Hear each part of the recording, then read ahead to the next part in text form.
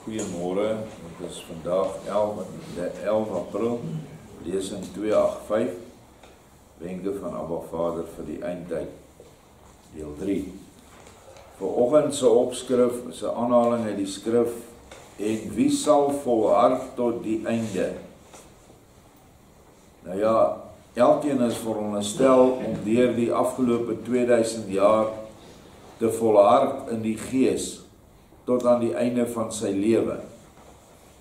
Het help nie jy gooi tou op voordat jy doodgaan nie, want jou oordeel word bepaal op die dag wanneer jy sterf. Dit is jou laaste dag. En dit is ook die oordeelsdag, wat die Hollanders ook beskryf as die jongste dag. En ons het nou 'n opdrag om te volhard tot aan die einde van die wêreld, wat nie noodwendig gaan beteken dat jou einde aangebreek het nie.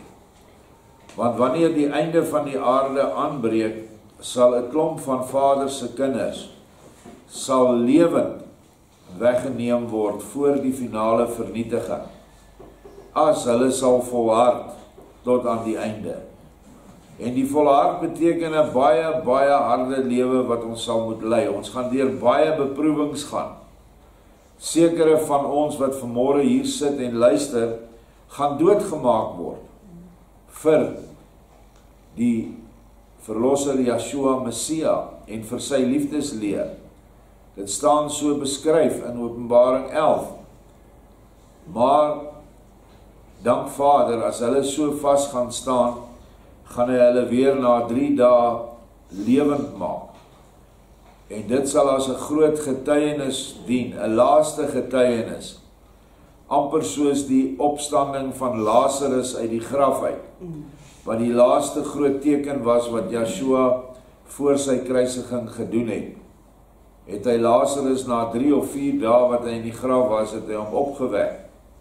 Daar was al 'n doodsreuk in die graf, want dit was 'n grafkelder. En so sal hy ook met sy kinders voor die einde van hierdie tydperk sal hy dit doen. En ons moet volhard. Gaan nie maklik wees nie. Ek het vanmôre 'n droom van 'n man gelees wat gedroom het dat die anti-kris in beheer is, en hy sê dis 'n persoon, en ek stem met hom saam, en hy sê hy's 'n baie aanneemlike persoon. Hy het die hele wêreld in sy hand. Almal is lief vir hom, almal gaan agter hom aan. Maar hy het in 'n ry gestaan en hy het opgegaan, die ou was op 'n verhoog. En hy het hom, die man wat die droom gekry het, na die guillotine toe gestuur. En hulle het sy kop afgekap. Die anti-kris self. En toe lees hy in Openbaring 20 van die wat onthoof is deur die anti-kris vir hulle geloof in Yeshua. Ek het dit nooit raak gesien dat daar 'n onthoofding gaan plaasvind nie. Maar dis 'n skrikwekkende dood om te sterf wanneer hulle jou kop afkap. En wel, enige dood is seker erg, maar ek het nog altyd gedink 'n guillotine is 'n verskriklike ding. Maar ons sal die krag moet bykry, en as ons dit nog nie in ons het nie, moet ons Vader vra dat ons kan opstap na daai guillotine toe en nie 'n greintjie vrees sal hê vir die daad wat nou aan jou voltrek gaan word nie. Want hy het ook gesê in sy droom, die oomblik toe die lem afkom, toe sy by Vader, en toe sy reg in die hemele ingeruk, want hy het in hierdie droom vir Vader, vir Yeshua opgestaan. En dit is dan wanneer Yeshua jou bystaan, en jou met alles, gaan hy nooit toelaat dat jy gaan kwaai pyn en lyding deurgaan nie. Hy vat jou uit. Nommer 8:1-6:4. En wie volhard tot aan die einde, sal die saligheid deelagtig word. So lei my belofte. 'n Belofte wat die hoogste eis stel aan julle, sodat julle kan volhou tot die einde. Dit is maar 'n klein kudde aan wie hierdie belofte vervul sal word, want daar word 'n groot proef gevra van julle geloof. 'n ander naam vir die klein kudde is 'n oorblyfsel. En iewers in die skrif in Esra staan so min dat 'n klein seentjie hulle kan tel. 'n ander plek in die skrif sê hy, dis soos 'n naoes in 'n olyfboor. As jy klaar al die olywe afgeslaan het, want die mense slaan mos maar die goed met stokke af, dan daai bietjie wat agterbly wat hulle nie gesien het nie, dit is die naoes, dis die oorblyfsel of die klein kudde. Gaan nie baie wees nie. Maar om dit te kan deurstaan, het jy baie krag nodig en 'n innige verbinding met my. En omdat daar met alle gestrengheid deur die maghebbers teen die gelowiges opgetree gaan word, kan die mense slegs met my ondersteuning weerstand bied. Met my krag, wat hom sal toestroom, deur die innige verbinding met my. En hierdie verbinding met Yeshua vind plaas in die hart, en nie in die verstand nie. Jy kan nie vir my sê, ek is 'n getroue lidmaat van so en so kerk, ek het 'n verbinding met Yeshua nie. Die verbinding is juis die kommunikasie kanaal wat oopgaan tussen jou en die Vader, wanneer jy innerlik luister, en niemand anderste is betrokke by jou en sy verhouding nie. Jy kan wel lig ontvang, soos vanoggend ontvang ons lig van Bertha dat. Dit is nie sy nie, dit is Yeshua se woord. En dit, as jy dit in jou intrek en ernstig opneem, dan verstewig jy die band of die verbinding met Yeshua. Want sy woord is lig. En lig beteken dat jy nader aan hom kom, dat jy beter kan hoor en kan verstaan. Dis waaroor dit alles gaan. Hy moet aan my wil behoort, met sy hele wil en siel. Dus sal die krag van sy geloof in my, hom ook die krag gee om te kan volhard. Dan sal hy liewer sy lewe opoffer, as om homself van my te skei, omdat hy my sal erken as liefdevolle Vader. Vir hierdie geloofsterkte wat ontstaan het uit sy liefde tot my, sal hom beloon, en hy sal deur my die saligheid deelagtig word. Presies vanmôre soos daai man se droom. Hy het onmiddellik, toe die lem val, was hy in die koninkryk saam met Vader. Hierdie klein kudde wat my getrou sal bly, ook in die ewigste geloofstryd, sal ek red uit die grootste nood en ellende. Ek sal hulle oorplaas na 'n plek waar vrede is. Ek sal aan hulle die nuwe aarde as verblyfplek gee, sodat 'n nuwe tydperk kan begin van vrede en innige verbondenheid met my. Ek sal self geestelik onder myne kan vertoef, omdat hulle groot liefde vir my dit sal moontlik maak. Belofte vir die nuwe aarde, die 1000-jarige vrederyk, die nuwe Jerusalem, Salem is vrede, waar Yeshua onder ons gaan wees, as Melchisedek, die koning van geregtigheid. En hy sal ons lei. Hy sal op die troon van Dawid sit vir ewig. Niemand anders nie. Die loon is waarlik groot, maar myne het dit verdien, omdat die laaste tyd op die aarde vir hulle buitengewoon swaar sal wees. En tog bly hulle my getrou, en sal volhard tot aan die einde. Maar ek help hulle ook met alle middele, om hulle geloof te versterk, want ek sal myself vooraf op vele wyse aan hulle openbaar. Ek kom self in die woord na hulle toe, en my direkte aanspreking sal hulle liefde en geloof lewend laat word. Dit gebeur vanoggend met ons.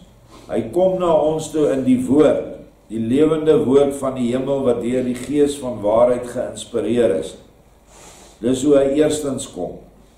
en hulle voortdurende geestelike omgang met my, sal hulle vervul met 'n liefde wat geleidelik groter sal word. Ek sal hulle dikwels op die wonderbaarlikste wyse tegemoet kom, en sal ook sigbaar kom na hulle toe. Hier is die belofte, nie net in die woord nie, hy sal sigbaar na ons toe kom, wat my in hulle groot nood verwag, en vasglo dat ek hulle sal help. Nou hier moet ek definitief die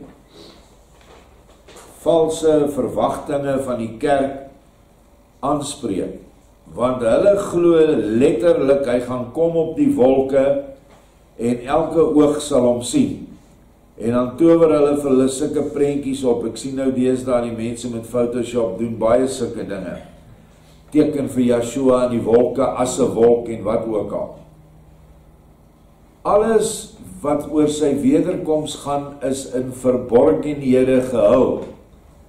Dat hy kom in die wolkkolom, dis wat daar staan, nie wolke nie, wolkkolom, is dieselfde woord wat gebruik word by Sinaï, dat die Gees in die dag in 'n wolkkolom voor hulle uitgetrek het, in die nag was dit 'n vuurkolom.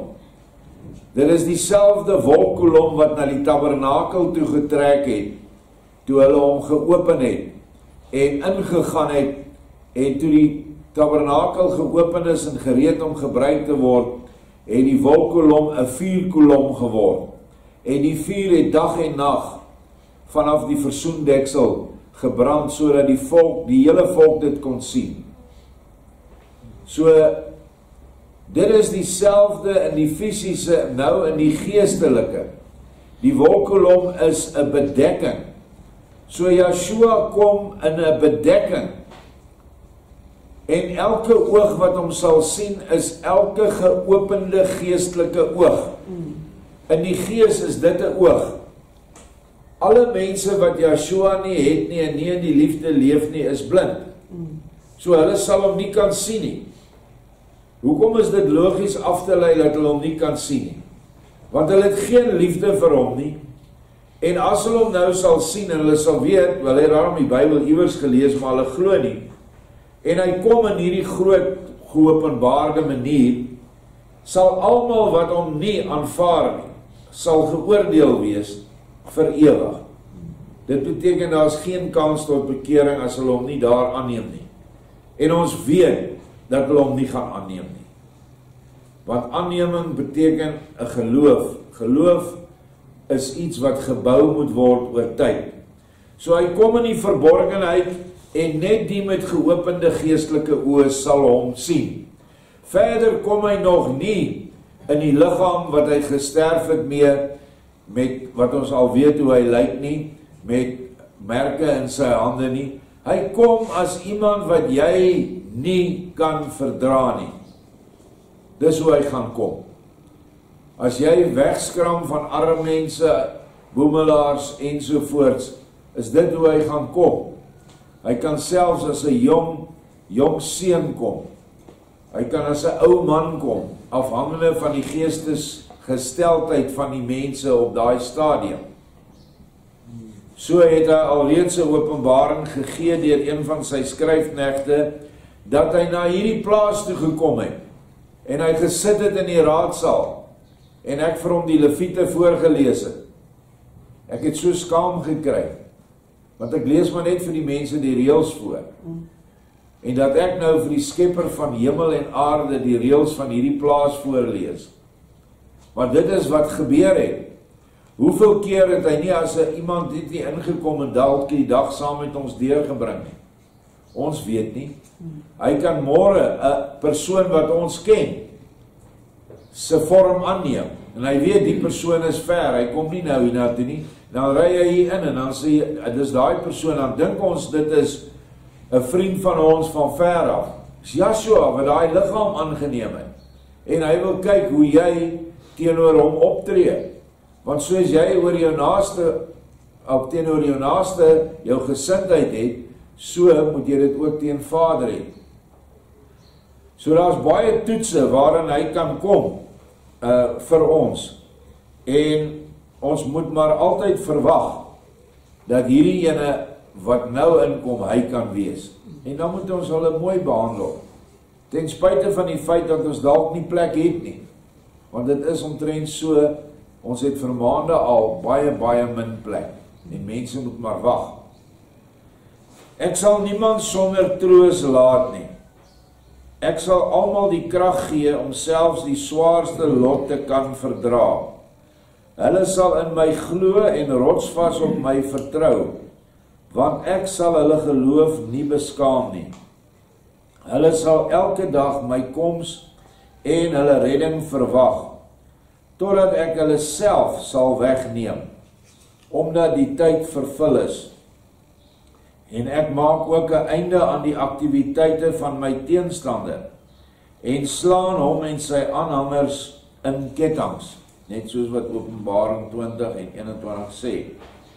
Die dag van die oordeel sal 'n totale verandering van die aardoppervlakte teweegbring. Alle skepings in, op en bo die aarde, en alles wat leef, sal opgelos word, om 'n nuwe vorm aan te neem. Nou hy sê op, in en bo. So ons weet nie hoe diep in die aardkors in gaan hierdie vernietiging plaasvind nie. Maar ons weet dat alle lewe sal doodgaan. En daar is lewe diep in die aarde nog steeds.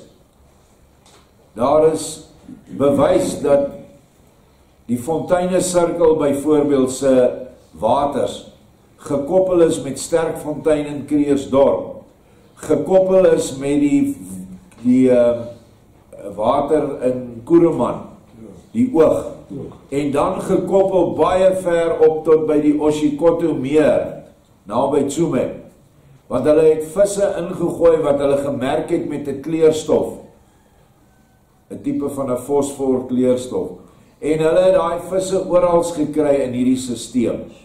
So daar is sulke goed wat leef. Ons weet aardwurms leef onder die grond. Daar's baie ander dinge wat onder die grond tot op 'n sekere diepte leef. En al daai goed gaan vergaan. Want dit is noodsaaklik dat daar weer nuwe vorms met nuwe moontlikhede geskep kan gaan word deur Vader. En dan sal hy dit weer ondergronds plaas, want daar is 'n sekere rede hoekom hulle daar moet wees. Ek weet nie hoe diep hierdie omvorming gaan nie, want die behemoth wat Job van praat, is 'n massiewe seekoei-agtige dier wat in die onderaardse reservoirs woon. Dit is 'n magtige groot dier. Hy kan maklik oor die 50 meter lank wees, groter as die grootste walvisse. Maar hulle is in hierdie onderaardse waterreservoirs wat dan die water suiwer. Dit gaan by hulle bekke in en gaan deur hulle liggame. Dit is wat ons nou hier ervaar, en dit kry ons in die nuwe Openbaring in die geheime van die natuur, of in die aarde en maan, een van die twee boeke. So, baie lewende dinge in die aarde wat ons nie van weet nie. Lewende dinge bo die aarde kan ons waarneem. Dit gaan ook alles nie meer bestaan nie. Elke ding wat vlieg, gaan weg, gaan verdwyn. En vir alle mense sal dit dus die dag wees van die einde, van die in aanhalingstekens ou aarde. Slegs diegene wat tot myne behoort, sal van hierdie aarde weggeneem word en die vernietiging ontkom. Let wel, 'n wegneming na die verdrukking, nie voor die verdrukking soos die kerke dit sê nie.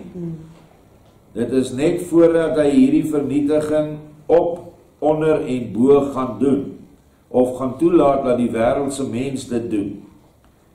Maar die aanhangers van my teenstander sal vol ontsetting die ondergang voor oë sien en deur die aarde verslind word. Want hierdie aarde sal in haar ou gedaante nie meer bly bestaan nie. Nou dis groot woorde wat hy hier praat, Ons weet die gedaante van die huidige aarde is rond. Maar net die oppervlakte sal verander word. Hoe dit sal gebeur, sal ons nie weet nie. Ons lees nou hier, die aarde sal hulle insluk, of hulle verslind word deur die aarde. Ons weet dat onderaardse gasbronne en oliebronne aan die brand gaan slaan. Ons weet dat baie vulkane gaan uitkom. En hy sê iewers dat die suurstof om die aarde aan die brand sal slaan. En dan sal niks kan bestaan nie, want alles het suurstof nodig. En jy sal asem haal, dan haal jy hierdie vlamme in, en dan sterf jy 'n verskriklike dood van binne af. Dit is vir hulle wat aan die Satan vasgehang het en geklou het, hulle gaan daardie lot moet deurgaan, sodat hulle siele weer ontbind kan word, en weer in nuwe skepings geplaas gaan word. Dit gaan nie aangenaam wees vir hulle nie, maar nog steeds het die liefde en die wysheid van Vader nog 'n plan met hulle. Op die nuwe aarde sal hulle dan gebind word, gekluister word in die minerale skepping, die plante skepping en die diere skepping. Nou, ek weet nie hoekom Vader vir ons die boek Saturnus gegee het deur Jacob Lorber. Hy het vir ons daai hele planeet se werking, sy samestelling, die plante, die diere en die mense en hulle geestelike lewe, hulle godsdiens, alles het hy vir ons beskryf. En hy het iewers daar gesê dat die 3 ringe wat ons van die aarde af kan sien, as jy 'n goeie teleskoop het, om Saturnus, was eens materie gewees.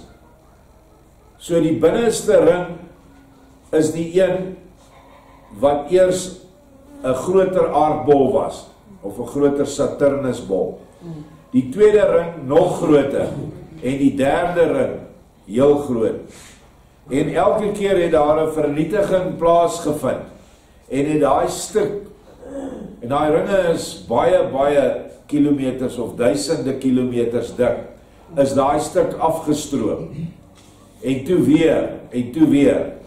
So die aardoppervlak wat Saturnus mense nou bewoon, het bitter min berge, is oor die algemeen baie plat, en baie groot vaste lande. Onthou, Saturnus is seker 'n goeie 100, 200, 300 keer groter as die aarde. So dis hoekom ek dink hy vir ons daai planeet beskryf het, want dis heel moontlik dat hierdie aarde, wanneer die 1000-jarige vrederyk aanbreek, ons bietjie kleiner gaan wees, hy 'n nuwe aarde gaan vorm daar, en ons gaan 'n ring om die aarde hê. Dis 'n moontlikheid, as dit gaan werk soos op Saturnus.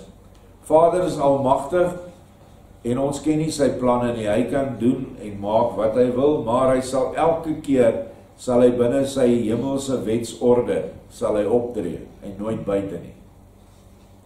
So ons weet nie presies hoe dit gaan gebeur nie. Maar dat die aarde 'n lewende organisme is, en nie net 'n dooie stuk grond met vuur binne-in, soos die skool jou geleer het nie, is nie waar nie. Die aarde het 'n kors, ongeveer 800 kilometer dik, en dan binne in die aarde vind jy baie ander dinge. In hierdie kors vind jy grond, en jy vind water.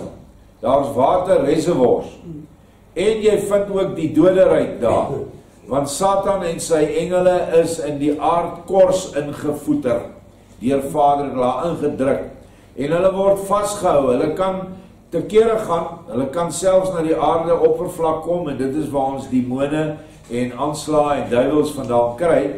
Hulle het 'n plek waarvan af hulle kom.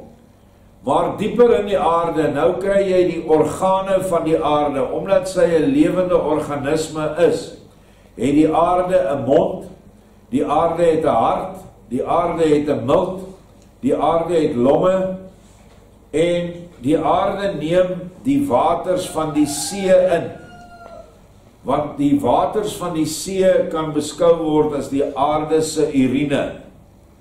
En daar is 'n gat in die aarde, en dis wat nie wat ek net van YouTube af kry jy die video's wat dit vir jou wys, maar Vader sê dit in die boek Aarde en Maan, dat daar 'n groot ingang en 'n gat is by die Noordpool.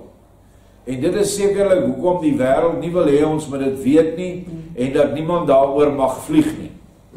Maar daar is foto's geneem, en Vader sê die waters kom in, en dan gaan dit deur die filtreerstelsels, deur die longe, deur allerhande plekke, en dit is ook in hierdie reservoirs, waar ook hierdie groot diere swem, wat ek net van gepraat het, en wat die Bybel die behemoth noem. En hierdie organe van die aarde, veroorsaak dat die aarde 'n lewe het. Want Vader skep niks wat dood is nie. Almal behoort nou te weet, dat selfs 'n gesteente het sieledele in. Want as jy sekere gesteentes poleer, dan sê ons, kyk hierdie mooi diamant, kyk hierdie mooi smaragd, kyk hierdie mooi, wat ook al, tieroog. As dit nie lewe gehad het nie, sou jy nie geoen daaroor nie. Want jou lewende siel, gees, tel die lewe op in daai gesteente, en dit bewonder jy. So is die aarde lewend, en moet nooit die aarde beskou as 'n dooie klomp nie. Dit is nie so nie. En die aarde is afhanklik van dit wat op haar oppervlak gebeur. Die boosheid wat nou so toeneem op die aarde. Dit affekteer die aarde. En daarom kry ons hierdie aardverskuiwings. Ons kry die vulkane en alles wat nou plaasvind op die oppervlak en in die lug. Ek kyk na die storms wanneer ek na tifone en orkane kyk. En wat 'n mens opval van al hierdie storms, selfs die haal en die vuur, is die woede van daai storms, wat nie voorheen so was nie. Daar is net 'n ekstra woede wat 'n oorsaak het in die boosheid van die mens. Ons is die oorsaak van alles wat nou gebeur. En dit klink snaaks, dat ons die oorsaak kan wees van vulkaniese werking. Ons kan, want alles is gekoppel. Die aarde ervaar elke dingetjie wat op haar oppervlak gebeur. En dan gaan die waters wat nou deur hierdie filters gaan, en dis massiewe groot organe, wat nou nie soos ons longe werk nie, maar die funksie verrig. En die aarde haal asem. En dit is wat die mense nie vir ons op skool geleer het nie. Hulle het vir ons gesê die getye se oorsaak is die maan en die son, wat die getye veroorsaak. Die aarde moet asemhaal, want sy is 'n lewende organisme, en dit veroorsaak getye. Dat jy hoë getye en laag gekry, het sy gevolg, omdat planete op sekere plekke staan, gaan hy hoër, dan kry jy dit laag. Dus, ek dink hulle met spring en eb getye. So, die goed is nooit vir ons vertel nie. Dat is nooit vir ons op skool vertel nie, en ek het 4de jaar fisika gehad op universiteit. Dis ook nie daar vir my vertel, hoekom draai die aarde nie? Het julle al 'n antwoord oor hoekom draai die aarde? Wat laat hom draai? Daar moet tog 'n mag wees wat die aarde laat draai. Hierdie waters wat afgaan en gesuiwer word, gaan weer uit by die aarde. En by die suidpool is nie een uitgang nie, maar verskeie uitgange. Maar wanneer die water naby aan die suidpool oppervlak kom, kom ons sê nou 'n paar 1000 kilometer nou van die oppervlak af, dan ys die water. En die uitgange van die water lyk soos 'n houtboor. Ons noem dit 'n Avogadroboor. Is 'n spiraal wat jy kan 'n plat stuk yster vat, dan draai jy hom. Dit is 'n Avogadroboor. En soos die ys deur hierdie boorformasies druk, want daar is druk van binne af buite toe, draai die aarde. Dit is hoe wonderlik Vader die aarde ingerig het. So die ys kom onderuit by die suidpool, en daar is warmstrome wat ook uitkom, en die goed smelt, en dit word dan oor die hele aarde verplaas. Daarom is dit onmoontlik vir die see om honderde meters op te gaan en daar te staan. Want daar's 'n prop by die Noordpool. En as jou bad se prop uitgetrek is, kan die bad nie vol word nie. Hy kan dalk vir 'n rukkie hoog staan, maar dan gaan hy weer sak. En dit is wat mense nie in ag neem wanneer hulle hierdie groot lawwe profeseë uitbring nie. Dat die hele Kaap onder die water gaan wees en die en dat. Dat daar 'n oorstroming kan wees en terugtrek en in elk geval sal daar nie lewe wees nie, want jy kan net 'n paar minute onder water lewe. Dit kan gebeur en dit sal gebeur.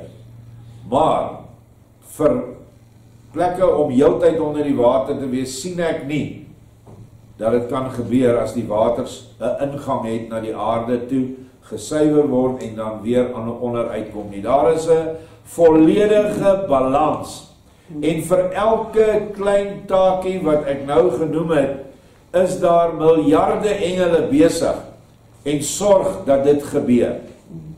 Ek wil nie eens van die lewe binne in die aarde praat nie, maar daar is genoeg getuienis dat daar ontsettend baie lewe bestaan in hierdie organe in die aarde.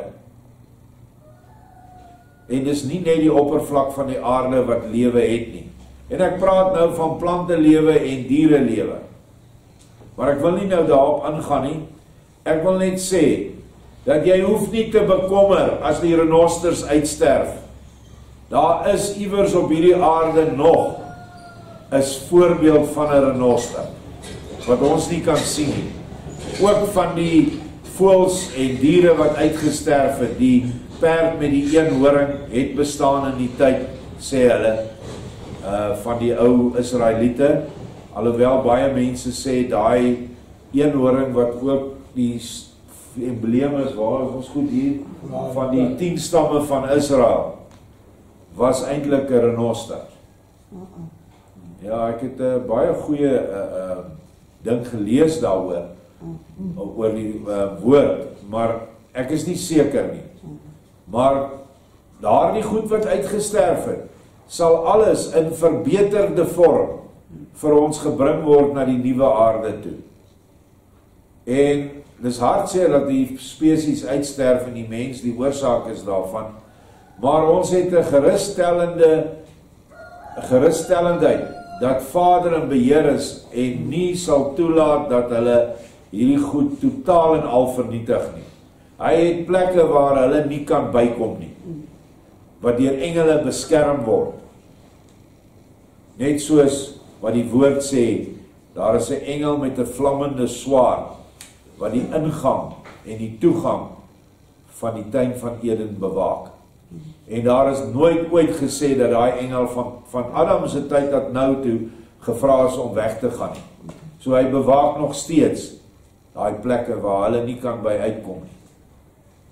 So ek gee maar net so 'n bietjie oor die aardrykskunde van die aarde weer, wat ons gelees het in die nuwe Openbarings.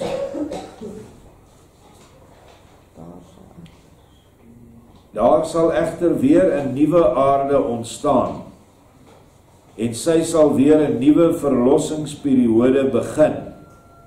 En hierdie nuwe aarde sal bewoon word deur mense wat aan my getrou gebly het tot aan die einde.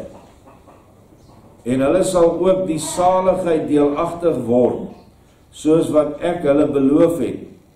Want in hierdie tyd het my teestander vir 'n lang tyd geen mag oor die mense nie, omdat hulle deur hulle liefde met my verbonde sal wees. Op die nuwe aarde bestaan Satan nie. Satan is die materiële begeertes. En terwyl jy in die liefde van Vader is, het Satan geen mag oor jou nie. En dit is wat dan gaan gebeur. Vir 'n baie lang tyd, ek weet nie of dit 900 jaar of 800 jaar is nie, maar een of ander tyd, gaan die mense op hierdie nuwe aarde ook weer die materie aanhang, en dan word die Satan ontbind, en dan vind die laaste oorlog plaas volgens Esegiel 38. Dit is die laaste en finale slag, waar Satan dan vernietig word. En dan kort daarna is die 1000 jaar verby. Ons noem dit die Sabbatsjaar. En altyd het die mense vraag, maar wat gaan daarna gebeur? En daar is nie baie duidelike skrif nie. Maar wat gebeur is, na die 7de dag breek die 8ste dag aan. En die 9de dag, en die 10de dag. En alles sal aangaan, en omdat Satan se mag gebreek is, sal die nuwe Jerusalem op aarde vir ewig staan, en 'n wonderlike plek wees, waar siele van reg oor die heelal heen kan kom, om kunskap te verwerf. En dit gaan baie makliker wees, as wat dit nou is, op die huidige oomblik, om kunskap te kry. Want ons het 'n geweldige stryd, wat ons elke dag moet veg met Satan. En Satan is maar eintlik net die eie ek. En omdat hy so kragtig op ons inwerk, op ons sintuie, is die stryd swaar.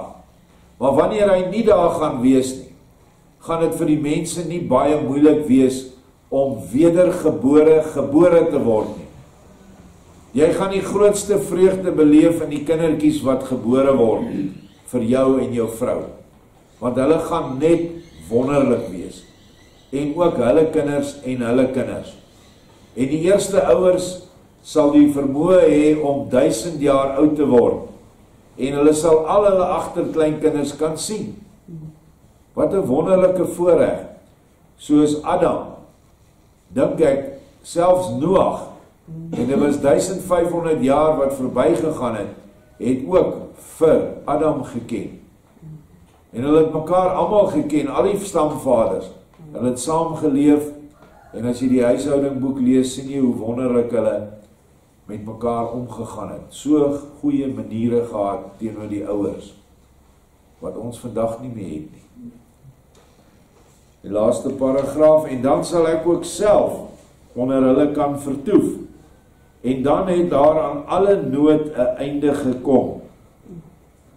Wat is nood? Nood is die bedreiging van Satan, dis siekte, pyn, al hierdie ander dinge, selfs aan dood, het 'n einde gekom.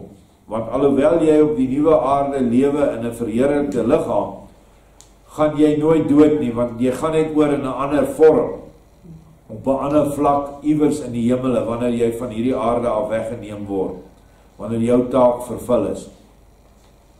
Daar sal weer vrede op aarde wees, en daar sal weer 'n paradyslike toestand, in harmonie en geluksaligheid wees, waarin slegs die liefde sal heers. Amen. Wat 'n wonderlike vooruitsig. En elkeen van ons wat hier sit, kan hierdie 1000-jarige vrederyk deelagtig word. Daar is net 144.000 wie geoormerk is vir hierdie aarde. 1000-jarige vrederyk aarde, hierdie nuwe aarde. Want hulle moet die stamouers word van 'n nuwe geslag, wat dan hier sal ontstaan, en dan ouerpare kan wees vir siele wat al eeue lank smag om ook aarde toe te kom, wat smag om kunskap te kom kry, want in die heelal is ontsettend baie lewe, maar meeste van hulle ken Vader net as die groot almagtige God, Skepper Gees. Net ons op die aarde ken hom nou as Vader, en ook hulle in die nuwe Jerusalem in die hemele. Maar nou vestig hy 'n nuwe Jerusalem op aarde, want dit gaan makliker wees vir die siele wat hiernatoe kom om te slaag. Wel, hulle sal eintlik nie anders te kan as om te slaag nie, want daar gaan geen boosheid wees nie, behalwe heel aan die einde. Dan raak die genelyn maar net bietjie swakker, en dan kom hierdie dinge van Satan weer na vore.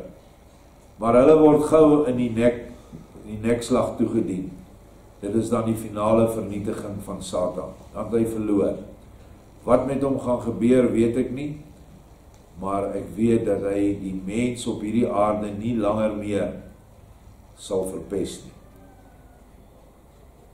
Baie dankie.